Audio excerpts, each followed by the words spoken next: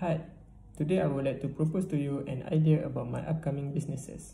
During this pandemic, a lot of people have started to open up their own businesses, mainly in food industry. In my case, I would like to focus on pastry, which is shell tart. I used to work on a bakery company, Fun Bake Enterprise, throughout my 3-month semester break.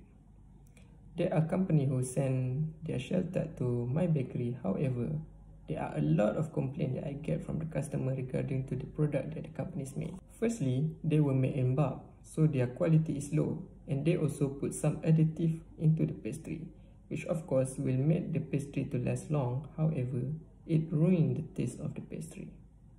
Next, their design is plain and simple, and the customer, of course, wants some aesthetic into it.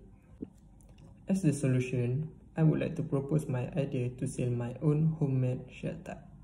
Based on my research, I can make the same shell tart without using an additive as long as it is not kept for more longer than 6 months. I will not make it in bulk like the company, so I don't have to keep it long. Next, I also went over some bakeries and I managed to find the shell mold with flower design on it, which will of course attract customers with the aesthetic.